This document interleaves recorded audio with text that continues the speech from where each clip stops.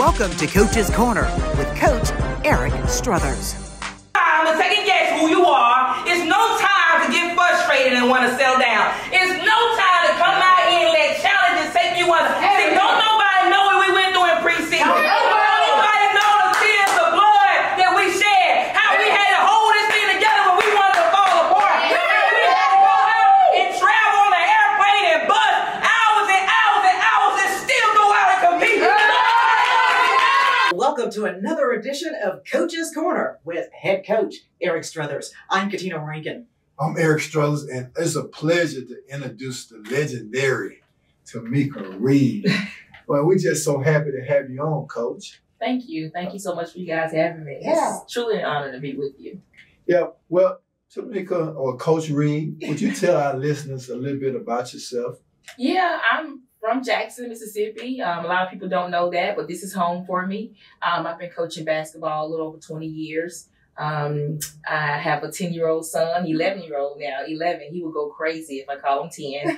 And he's super grown, super protective. I call him my associate head coach. And I love him dearly. And, you know, I've been all over coaching basketball. I started at junior college level, went to Jackson State for 3 years, left Jackson State and went to UL Lafayette for a year and left UL, went to New Orleans.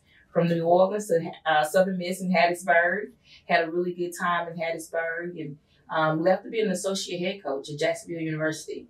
That was a very short stint, and I left there and went to Louisiana Tech to work with Teresa Weatherspoon, who's now the assistant coach for the New Orleans Pelicans. And after my time at Louisiana Tech, I went to University of New Orleans. Okay. And then God took me to be a head coach at Hines Community College and turned that program around. And then we came to Jackson State University. Jackson State is a place I've always wanted to be. It's my dream job. So been here to just finish my 5th year, going into my 6th year. And so it's just been a really exciting time. Well, before we go on, I just want to talk about this because she is a Jackson native. But most people don't know that you were at Murrah. Yeah. Let's talk a little bit about that. Yeah, Murrah High School, I tell you, that was my foundation. That was my grounding. Anna Jackson was amazing. She instilled so much in us as young student athletes. She taught us how to be a woman, you know, not just an athlete, but how to be a woman, you know, how to carry ourselves. We had to dress up for basketball games. We had to make sure our strings were tucked in our shorts in practice. You know, when we would travel, we dressed up. We didn't wear the wingsuits. We had to wear nice shoes. We were top 100 in the country at Murrah High School. And so a lot of our players went on to play basketball, Division I, Division II. We had some professional athletes that leave Murrah High School. Just really good careers, not just, you know, give that to Coach Jackson, what she did for us. I won 2 championships with Coach Jackson. I know she's won several, but I was very fortunate to win 2 with her, playing alongside of some really, really good talented players.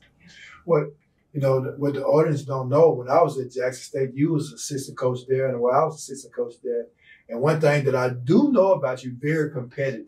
I remember we used to play 1-on-1, 2-on-2. Sometimes we used to play with the president, and you were very competitive. And what y'all don't know, she could shoot, and she was really, really physical. Yeah. And the other thing I want to talk, I'm just looking at all these rings and all this bling that you got on. I'm just so excited, you know, about the things that you did over the Jackson State. Coach, I'm proud of you. Thank you. Oh man, I'm just telling you, I'm one of your biggest fans. I just want you to know that what you've done and how you've done it in the right way. And then some people do it in the wrong. They do all this other stuff, but you have done a heck of a job, and you've done it in the right way. Thank you. That means a lot. I remember those days when we were both assistant coaches, and our programs, the men and women's basketball, baseball, golf, football. I mean, we were winning. Right. You know, we won the Commissioner's Cup a lot. And I knew then at some point in my career, I wanted to come back and be the head coach at Jackson State. And, you know, I was able to watch you and your relationship with the players that you had. You were really close with your players. They worked really hard for you guys. And, you know, just to come back and do great things, you know, it feels good, you know, and I want to do it the right way. I want other people high school students, middle school students, especially our Black girls, to know that they can do anything. Right. You don't have to leave and go across the country or Houston or LA. You can be great right here. Right. You know, we have to continue to grow our economy, continue to grow our city. And so I'm just really thankful that God has blessed us and blessed me with a great staff and great teams, great players. You know, we are only as good as our players. Right. And so it's been a heck of a run. I've thoroughly enjoyed it. So I want to get a little personal with both of you all, if that's okay. Here's what I know. I know that oftentimes when we're dedicated to our profession, there's this thing called loyalty. And women especially know about loyalty. And sometimes we choose loyalty over what's best for us. You spent what, 20, 25 years at Jackson State? I spent 20 years at Jackson State. So that was loyalty. Right. When you could have been somewhere else, but it was your alma mater and it's where you gave back. Right. And you did the same. I want you all to both talk to me as well as our viewers about what it's like to be so loyal to a career that may not be loyal to you. Well, for me, you know, it can be really tough. It can be really tough to be doing so much and doing a lot of great things and not really feeling that support and that loyalty in return. You know, people look at football, then it's men's basketball. Women's basketball is third. Yes. You know, yes. And all too often we've walked in that shadow. You know, when we hired a big profile coach, we were in that shadow. You know, and before that coach came, we had already won 2 championships. But nobody knew. We've done things that hasn't been done in the country, back to back to back to back. But nobody really talks about it. Like back to back to back SWAC Women's Head Coach of the Year. Right, and we're here to talk about it today. Yeah, nobody we're gonna talk about it today, though. You know, and we have camps, we have things that we do. Nobody comes in and say, "Hey, what can we do to help you? Hey, what type of sponsorships do you need?" It's tough, you know. And what people don't understand is after the LSU game, I was flown to Arizona State to interview. Right. You know, this was it was crazy. I was super tired. Right. I was on one flight after the other. Right. And it came down to a job offer that was paying me triple what I was making at Jackson State. But I had brought in players that needed me.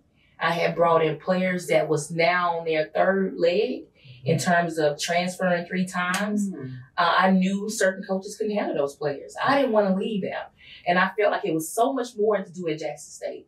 It wasn't about what was being done for me. It was about what I could do for Jackson State, what I could do for my team. There was more work to be done. And if anybody was going to be a voice for the HBCU community after our game against LSU, I felt like I had become that voice. I didn't want to run from it too soon. I chose to come back. And, you know, sometimes I think, should I have taken that job? You know, should I have thought about me and my family? Should I have thought about generational wealth? You know, but I put everybody else before me. Yeah. And I think because of that. Which women typically do. Yeah, we do. And because of that, I think, you know, God has been super good to me because I followed where he wanted me to be. Right. You make me shout. I like that. Okay, what about you, Coach? Well, I'm just like Coach Reed. You know, God put you in the place that he wants you to be. I was there for 20 years. I worked 10 years under Andy Stodd, and of course I played there for 4 years. So, but I worked 10 years for Andy Stodd, which taught me a lot of basketball. But the most important thing, he taught me about life. You know, he gave me a lot of life lessons there at Jackson State. Then I worked for a great coach, Sylvester Anderson, for 10 years. And my loyalty was to Jackson State, but my loyalty was to those guys because they was my mentors. They was like fathers to me. So whatever I do, I do it 100%. I give 100% of whatever I'm doing. I'm gonna try to do 100%. So you know, everything is based on loyalty, and I always say, hey, the harder you work, the better you put yourself in position to be where you're supposed to be, and God will put you in this right spot. So God has put me in the right spot. So I'm happy with all the hard work I've done. I'm happy with what spot God has put me in today. Well, here's what I both know about your work ethics, and it's tied biblically, because there's a verse in the Bible that says, work as if you're working unto God Yes. and not unto man. That's right. So I get it. Listen, Coach called me and he's like, hey, I want you to get Tomekia on the show. I really think that we need to spotlight her. And so I'm about to talk about women power. Okay? Because queens recognize their kings. Oh, yeah.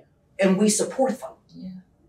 But that support is not always there for the queen and not even from our own kings. And I know how difficult it is to be a first as an African-American woman. Let's talk about it. Yeah, it's tough. It's tough, and people don't understand it. They see the rings, they see the championships, they see the celebratory part of it, but they don't understand what goes into it. And when you are an empowered, successful Black woman, you struggle in your personal relationships with people. Yes. And you struggle in business relationships with people, especially when you started from nothing. When you start from nothing, people want to keep you nothing. And when you begin to grow, people don't want you to feel and see just how phenomenal you are. And so I have this thing where I always tell my staff, remove the lid. Come on. Don't allow people to give you the bare minimum just to keep you average. Remove the lid. I say, take the veil off. Take it off. Yeah. Don't let people blind you to just how phenomenal you truly are. Remove the lid. And let's talk about something else that women are scrutinized for, and men aren't. And most men don't even think about it. Coach Strothers can show up every day, right? In a pullover. Nobody's judging him for what he's wearing. Let us put on something that's a little tight, or what they think is a little revealing. Yeah. And regardless of what we've accomplished, they're looking at our exterior instead of our interior and what we've done. So there's a whole different level to what women have to go through than what men have to go through. Yeah. And you touched on this as well, and I want you to go there. Women's basketball is overlooked. We support our men and men's basketball, but we don't support women. Why do you think that is?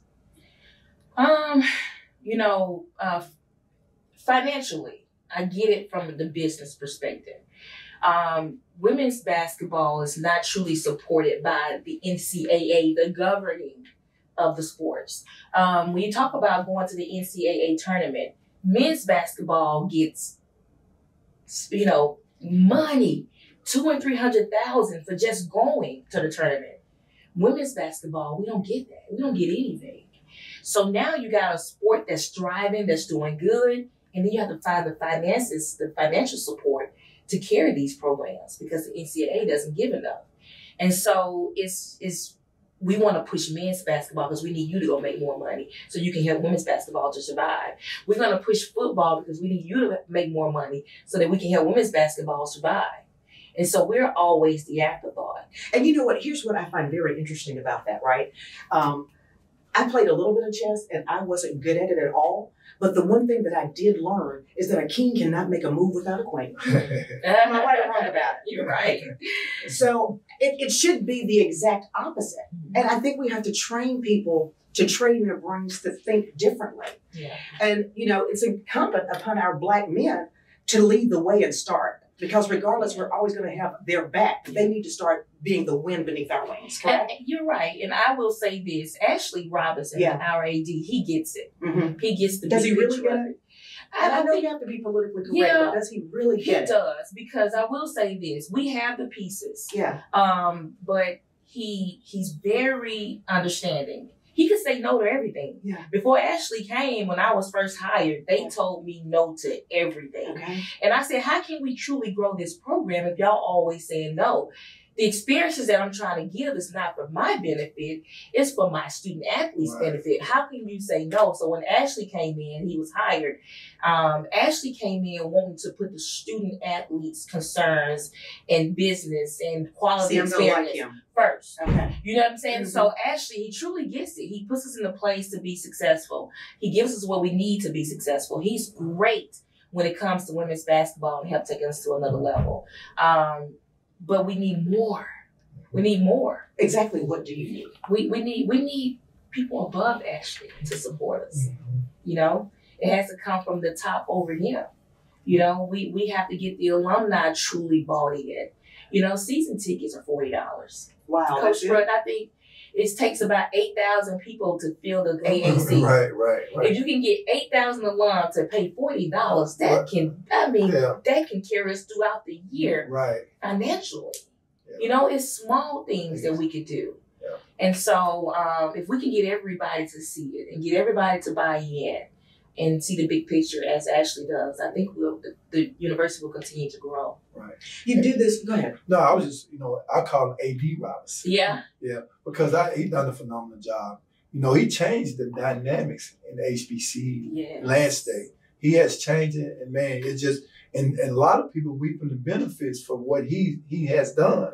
And I know he's doing an outstanding job over there. But then I'm gonna change this, and I'm just gonna go to women's basketball this year. I think I watched more NC2A women's basketball than I did men's basketball this year. Yeah. It was very exciting this year. You had some great players on the women's side, and I really got into it. I went to go watch that game. I wanted to watch those players play. And so I just want to get your take on that. Yeah, this year was very electrifying. The transfer portal has opened up for all levels to be successful, and it has made the women's side more competitive and more interesting. And so, I went to the Final Four. We go to the Final Four for the convention part to learn and go to the classes. But I tried to get a ticket to the game. Right. The ticket was $350. They've never been there. One ticket. Right. You used to pay $350 for all 4 games. Right. And I was like, wow. Yeah. I've been, but only to cover it. Yeah. If we continue to do this, and now we can start being paid to make it to the tournament that first round. Right. Now we can truly benefit, and now our sport can really begin to grow. But we're not where we need to be, but we have made great strides. And I will agree with you, Coach. It's grown tremendously, and it's so much more exciting to watch and to be involved in. And I'm just curious to see where we go from here. They've changed the rules of the game to make it more exciting. And so it's been great. Let's talk about changing the game and the rules of, because you sent a player to the WNBA, right? Yes. But then after you lost her and some other people, you had to change your game. Did you? Yeah. And you went from offense to defense? Let's talk about it. You are good. You are good. Man, people don't understand that. Amisha Williams was a big-time player. She fell in my lap from Mississippi State, and she made our program run. And then we had Deja Rogan, who was the MVP in Serbia, Rookie of the Year in Serbia, Defensive Player of the Year in Serbia, all in 1 year, averaging 20 and 30 points a game. And so those 2 players led our program and won 3 championships for us. I knew when we lost them, we were losing a lot. Although we replaced them with a 6'6" from California, who was a McDonald All-American, and a 6'5" from the University of Houston, who was top 5 in the country, a 5-star athlete. We replaced them with great players, but we didn't have that chemistry. So we had to refine all of that. And so we had all these big-time players with big-time roles from where they came, and some of them had to dim their light a little bit to fit. Yeah. And they didn't want to dim their lights a little bit to fit. So that was a struggle. Yeah. We struggled, but I knew we wouldn't win the championship. We weren't quite there yet. But to win a regular season championship at 17-1, that was great. That was hard to do, but we did it. But I knew we didn't have the stamina to win the tournament. And not the necessary chemistry to win the tournament. We started falling apart. But you had an interesting technique, which is also changing the game. You brought them together, but tell us how you brought them together. Yeah. You know exactly what I'm talking about, right? Man. Okay. We had to do a lot of work with those players. we had to bring in therapists. We had to bring in life coaches. We brought you in early to speak to the team. It took a lot of work. It's not all about basketball, X's and O's. It's not all about that. It's about the mental. People always think that you can talk to a player and get them to change their attitude and their behavior. No way. Those are the secondary problems. Right. The initial problem is your perspective, your perceptive, how you see things. A book I'm reading on leadership, you stand wherever you sit. Yes. So if you can get people to change the way they view things, now you can get them to change their attitude, their behavior, the way they act, and why they act those ways. So yeah. And that's important because T.D. Jakes said people's perception is their reality. Yeah, absolutely. So how you perceive it, in your mind, that's your reality. Yeah. Coach, do you have another question? Because I could just jump right in. I'm gonna let you. Well, I just, you know, people look at us as coaches and they watch our teams play, but they don't understand. They be like, why he play that guy? Why she ain't put that? But it's all about chemistry. And see, you got to have the right chemistry to get the right product. And see, that's what the fans don't know, and they don't know what we go through every day in practice, trying to figure out what's the right chemistry. But I see you didn't figure it out, Coach. You really figured it out. Here's something else that you brought up that I want both of you to talk about because I don't think people really understand it. You all as coaches really act as mental health therapists because the fans don't know what's going on. You have players who have lost family members. You have players who have lost best friends. You have players who have been adopted. And all of that affects how they work on the team, how they work with their teammates. Tell me how you all deal with mental health issues for your team. And then you have to take care of your own psyche, your own mental health. So let's talk about that. Well, in my case, I have a great staff that helps me out. And you know, I got 30 guys that I have to, you know, mentor every day.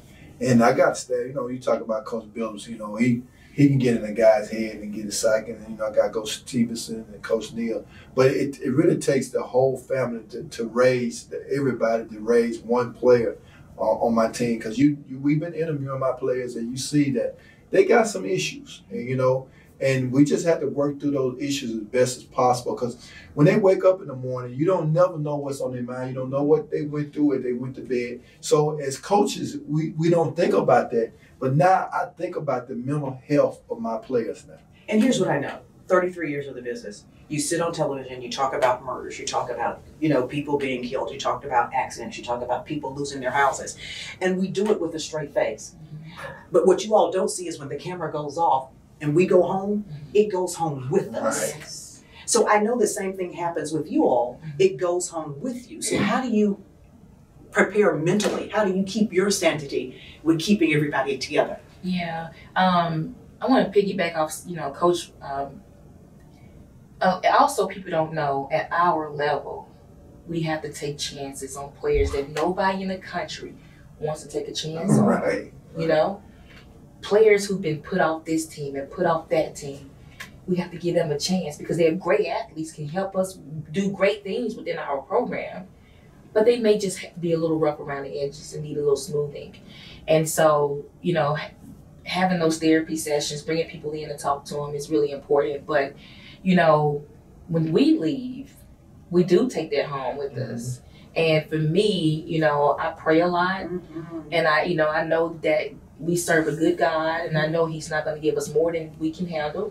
And to be where we sit, Coach, it takes a special person, and we were built for this. Oh wow, so that's a quote that he said. Yeah, and so when I lay my head down at night, and I'm struggling with that thing, I have to tell myself, you were built for this. This is your calling.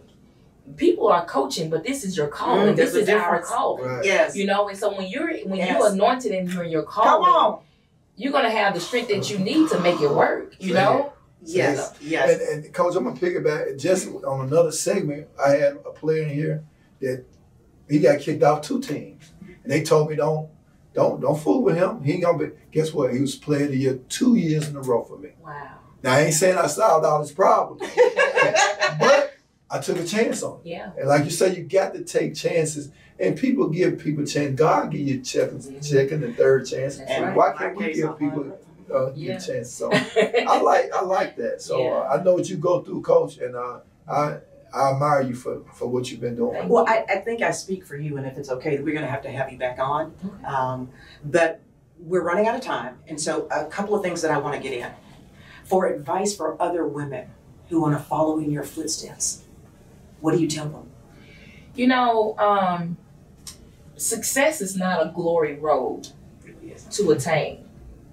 There are a lot of failures that come before successes. There are a lot of sacrifices that come before you meet success. The journey to success is really, really hard. And I don't have enough fingers to count how many times I wanted to quit along this journey.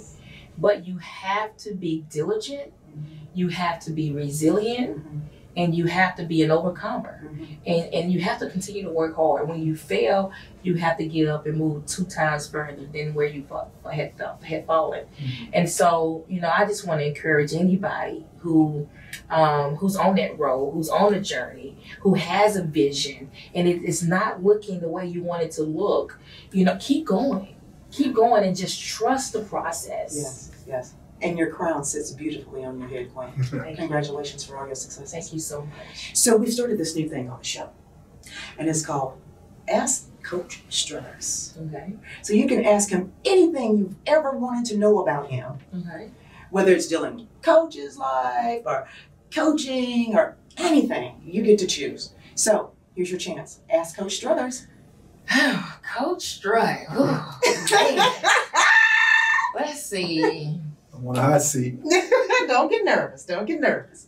Coach Strutt, how do you handle being in an HBCU environment for so many years, successful, handsome, and single? How do you handle the attention? Well, it's tough, you know, being now I was a young black man, now I'm an older black guy. And you know, and you get a lot of people saying different things, he this, he that. But one thing that I do that saved me, I get on my knees every night. That's and good. when I roll out the bed every morning, I get on my knees. And God protects me from all of that comes at me at that stage. And you know, as assistant coach, you know, you go through the thing. But when you become the head, then a lot of things, then the devil comes from a lot of different places. And you just got to be, my father and mother taught me how to be humble in my walk. So if I'm humble in my walk, God will protect me from all the other things that's coming at me. So that's what I do. I just be humble in my walk. Now, before we go, this show is airing right before your birthday. So the staff here at Coach's Corner have actually gotten you a little birthday gift. Wow. So open it for us and show the people what the staff here at Coach's Corner got you. Wow. It's a tie with his logo on it. Oh, that's That nice. says that he's super strong. So happy birthday, since we won't see you on your birthday. Thank you so much. I might wear this tie for every game next year. You should. Yeah. This is the winning tie right here. That's You awesome. made my day. Thank you. You're Thank you, welcome. staff. Happy All right. birthday. All right. And thank you, Tomekia, for joining us. And thank you all for tuning in for another edition of Coach's Corner. I'm Eric Strothers. And I'm Katina Rankin. Miss Vicky said something to me the other day, and it struck me and it stayed with me. She said, what you are developing now, you're going to need later. Yeah. What you're developing now, you're going to need later.